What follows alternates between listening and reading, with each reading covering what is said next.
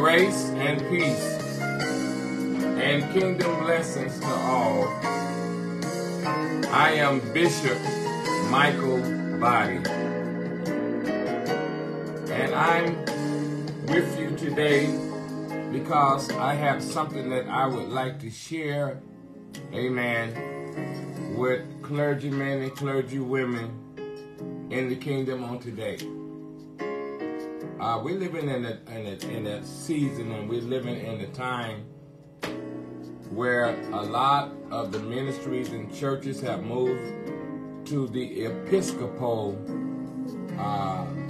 protocols, the Episcopal way of doing things, apostolic dress, Episcopal dress and attire.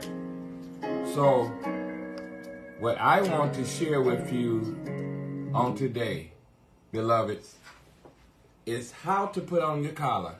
That's what I want to talk about. How to put on the collar. And to do it smart, but not hard. Put it on smart, but not hard. And so we ask that you invite and share with somebody. Bishop Mikal Boddie is going to show you the easiest way to put on a clergy collar. If you're going to do it, you should do it right. Regardless if you're doing it through a reformation, through a church under the leadership of a bishop or apostle, there should be some type of teaching and training. And in your teaching and training, before you put something on, you should know what you are putting on. And also you should know why you're putting it on, what it symbolizes. Amen. And when you put on a clergy shirt, clergy blouse, it symbolizes sacrifice and servanthood. Amen. Jesus said, let the greatest among us be the servant. So I want to start off. I want to start off by showing you all this shirt. This shirt is the shirt that a licensed minister, duly licensed by a pastor, church, or in some cases for para ministry, for marketplace ministries.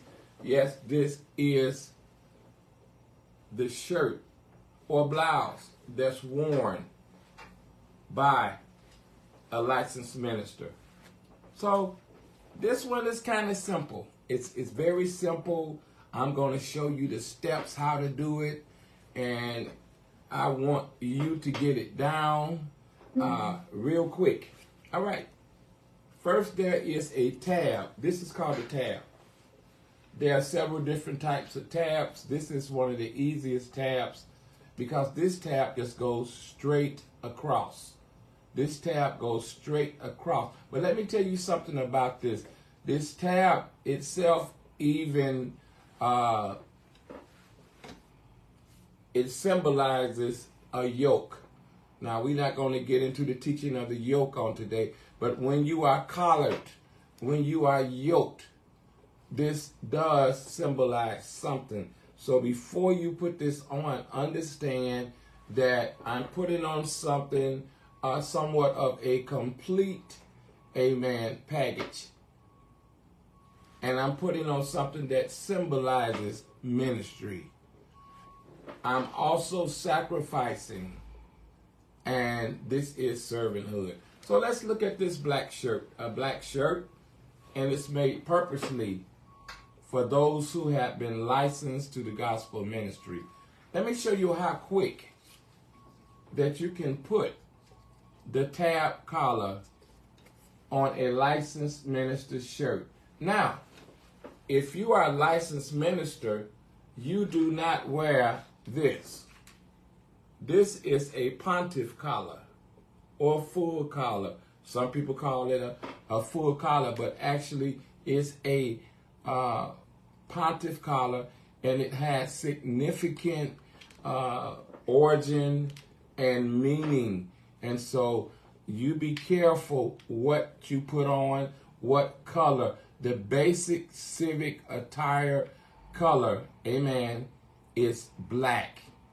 Black is basic.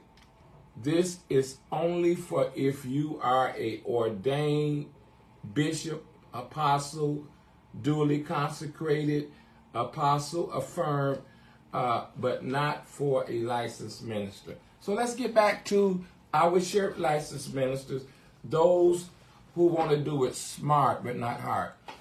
You should have your tab. When you put your shirt on, let me show you how simple. You put one side in, you put the other side in, very simply, and there it is. This is the way when you put your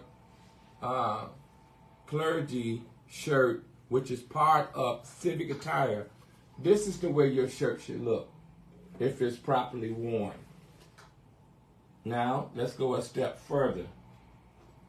I'm going to borrow one of my pectoral crosses, which you won't wear this with that, but it probably would be more of a black cord or maybe a purple cord. And on it is a cross. The cross should never be seen, nor should the shirt or blouse be worn without a jacket. Amen. You should have on a jacket when you wear civic attire. Amen. So what do you do with the cross? You take the cross and you put it in the left pocket. The left pocket. Why the left pocket? I'm glad that you asked me why. So this is what you look like. This is what a licensed minister without the gold. I didn't grab another collar, another cord. I don't think I had one handy, but if I did, the gold is for a bishop or apostle. It is not for licensed or lay ministers. Silver as well is designated for those in certain giftings and assignments and offices. But the correct way is to take the cross, put it in your pocket.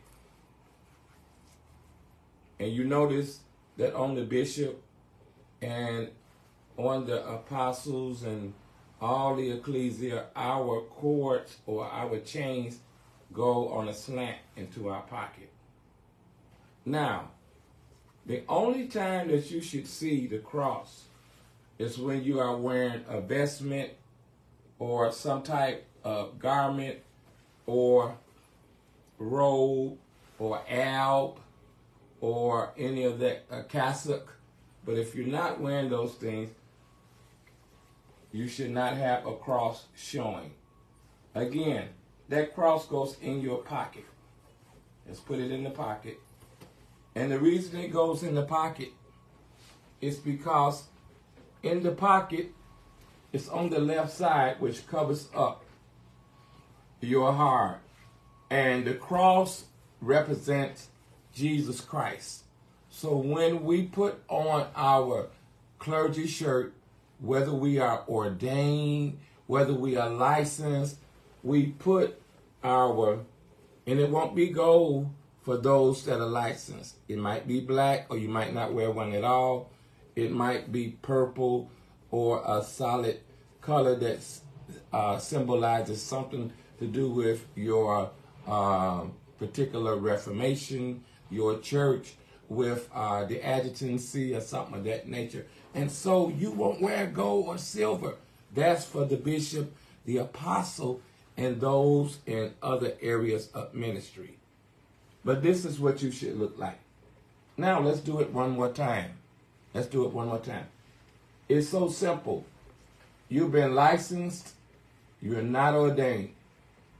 Never put your collar on in the sanctuary. It's a disrespect to the yoke. It's a disrespect to the collar. This is symbolic. This carries a spirit, and it carries an origin that goes back thousands of years. So we respect this. So what should I do? When I come into church, Just put it on? No. Should I take it off in the church? No. You need to go in a private place. In the room in the church, you need to go in, or the men's room or the ladies' room, and have something to put this in. It's easy for the women that can put this in their pocket. But never walk into the sanctuary and ask somebody, put this on me. That is showing a lack of respect for what this stands for. So make sure that this is put away, that you go somewhere, because this is sacred. So when you go into the bathroom, the ladies' room, or a place where you're by yourself, now I put on my collar by putting in one side. I'm a licensed minister. And then, all right, let's put on the other side. All right, we did it. We did it. So licensed ministers. Too much, whom much is given, much is required. So if you're a licensed minister, let's do this right. Let's do it right. Don't put on something that you don't know what it is or why you got it on. So even before you purchase one, make sure that the person that's covering you, be it a pastor or whoever, a bishop, an apostle, whoever you are covered. Some of us are covered by nobody. And so it's important that you are covered. Do you have a pastor? Do you have a apostle, a bishop? And other than that, you're just out there like heathen. And so as we go into 2023, we want to help you. So this, we did give you the steps on how to put on a clergy shirt or blouse for a licensed minister. All right. Now, ordained minister or bishop like me. I'm a bishop. I'm a presider. Now, I have the color of your shirt, your clergy shirt, is contingent on your office. So the future is because I am a bishop in the Lord's church. I also have red, which symbolizes that I am the presiding prelate of a reformation or fellowship, amen, of clergy and ecclesia. And so I have this in red. In this day and time, we're wearing all kind of colors. We don't even know what they symbolize. Brothers and sisters, don't do that. Let's not do that. Moving into 23, let us be in order. Let us get the information we need. And there's several places you can get it. You can get it from your apostle, from your chief. And you don't have so many apostles. Some of y'all got 3, 4, 5 coverings. You don't need all the coverings. That's why you're confused. You need to get you a pastor and stay with that pastor. If you're part of a reformation, keep that covering. And so you won't be out here, what I call bootleg and jacklegged and jacked up. So now, this is my fuchsia. I want to show you something. I already got my cufflinks on it. Cufflinks are there.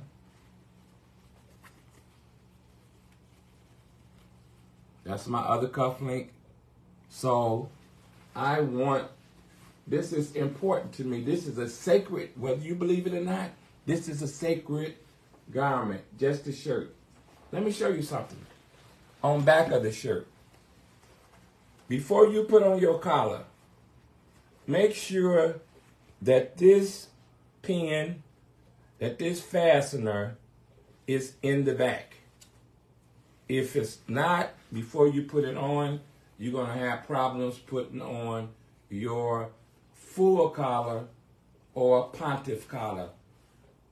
The name of it is a pontiff, P-O-N-T-I-F-F collar.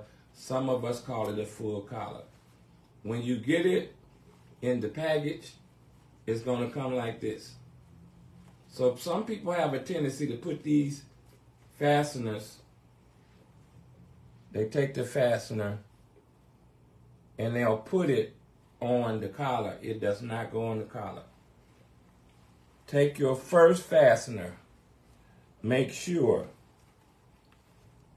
that it's in the back of your clergy shirt. This is for ordained ministers, bishops, apostles, overseers, prophets. All right. So now when you turn it around, this is the front. There should be nothing. All right. I'm going to button the highest button, but I want you to look. Notice there's nothing at the top.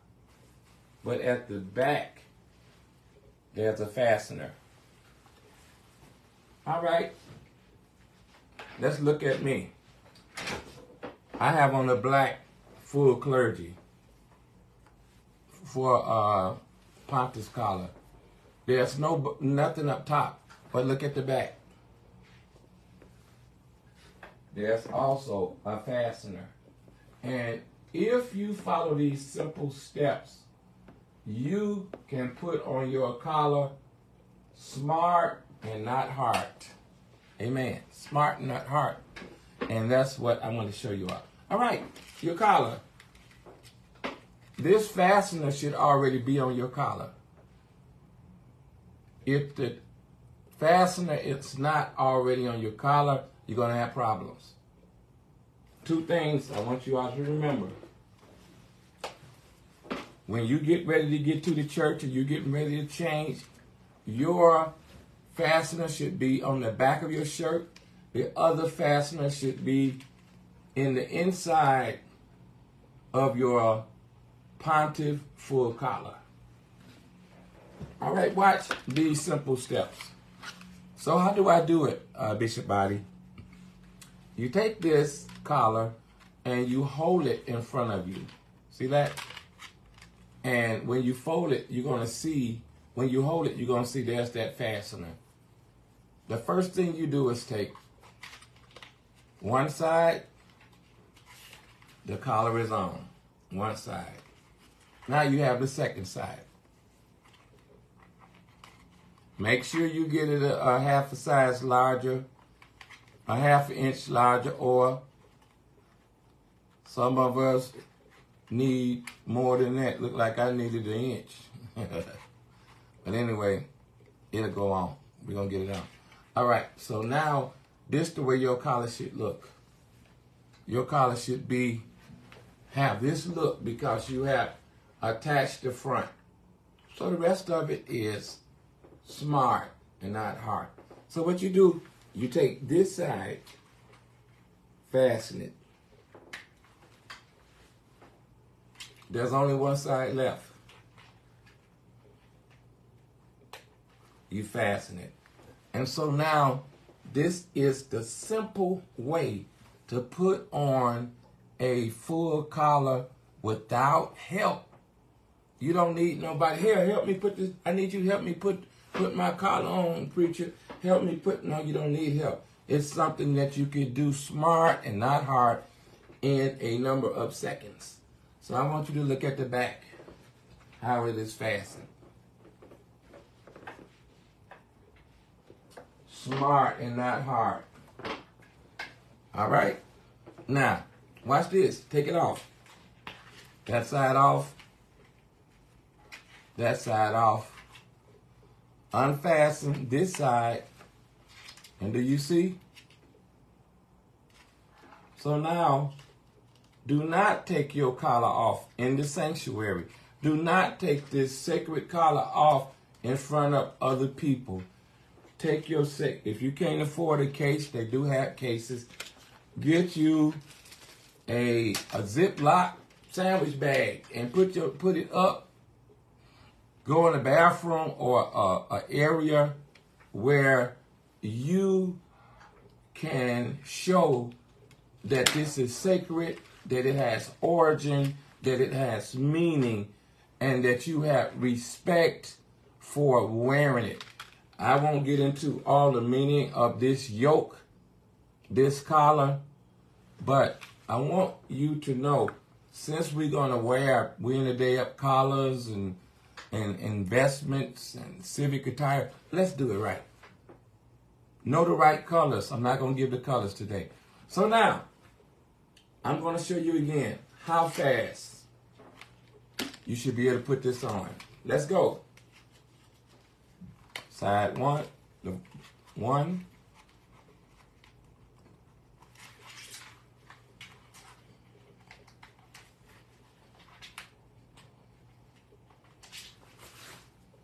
That's it. Simple. Simple. And guess what? It was smart and not hard. So I just wanted to show that to you all, to show you how simple it is. I will be coming and showing as the presiding prelate and chief apostle of Hope Covenant Kingdom Fellowship, family of churches. We need to share these teachings with our fellow brothers and sisters in the gospel and in the kingdom, because we got a lot of folks out here, we doing things any kind of way. In 2023, God has given me the theme, let's take the church back to church. If we, whatever you're going to do it in excellence. Amen. So this is the way this goes.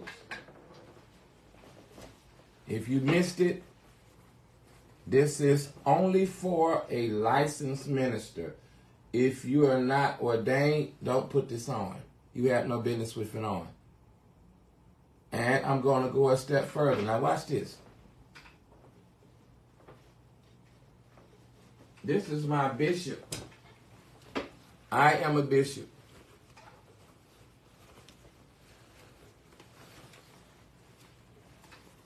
So I wear this color.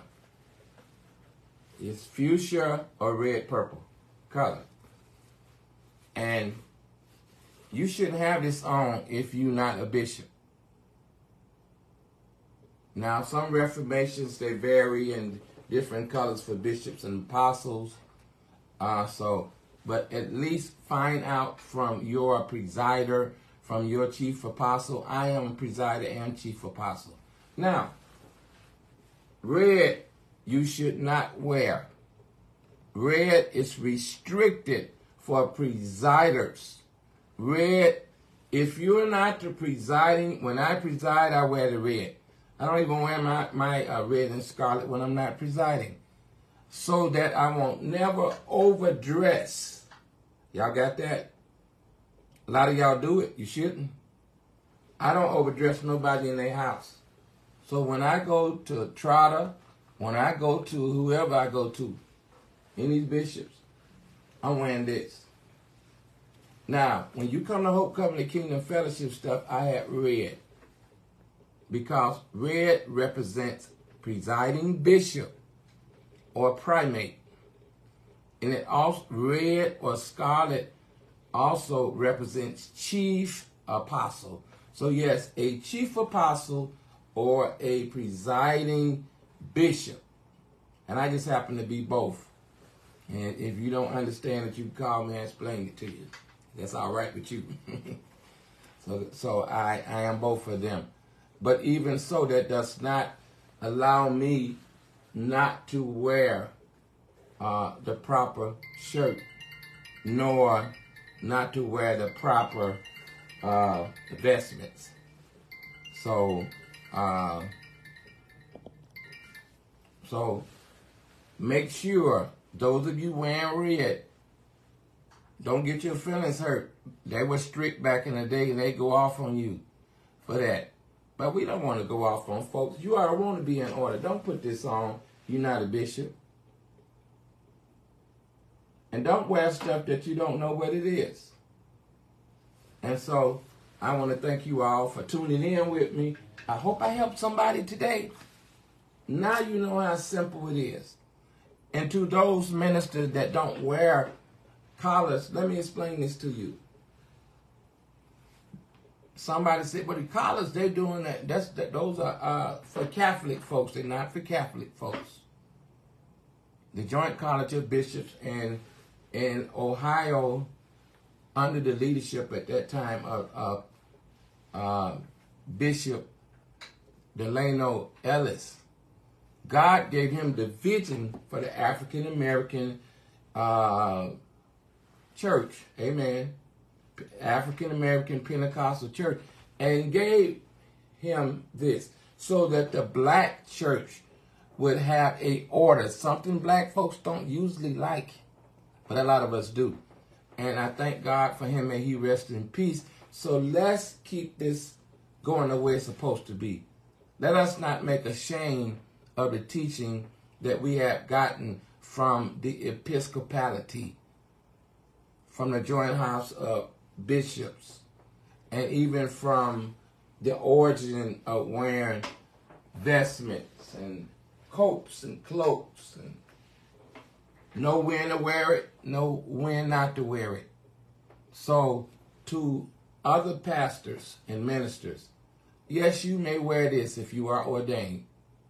All it means is I am a ordained minister, pastor. If you are not ordained, please don't put it on. Instead, if you are ordained, you may wear this. Red, no. Blue, no. Unless you've been designated black, ladies and gentlemen. So, I want to thank you all for tuning in with Bishop Mikal, Boddie, amen. Every once in a while, I try to put things out for the kingdom because we are a kingdom ministry, perfecting excellence in ministry. And so, in doing so, we want to be a blessing to the kingdom of God. So we want to be in order, amen.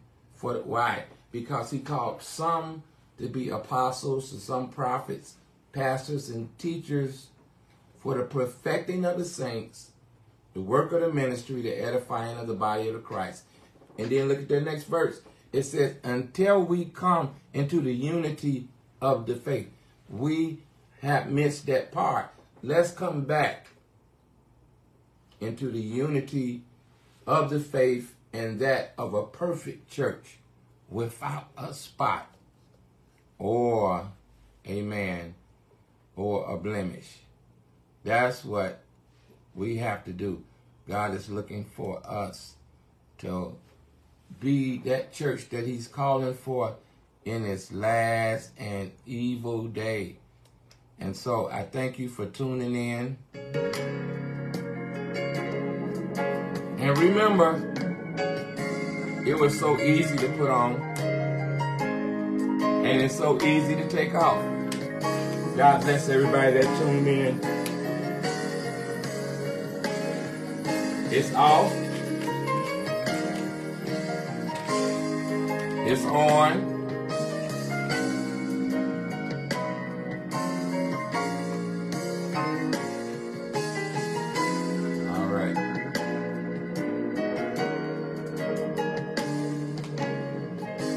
I missed the buttonhole. All right. Got 2 more to go.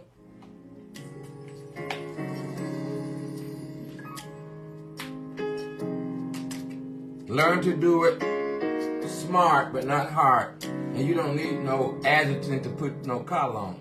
You can do that yourself. That's a few steps, but it's nice if you have one. There's nothing wrong with it. Always keep this in the back of your shirt, and it will always be very simple to put on. Your shirt should have this fastener already there. As we close out,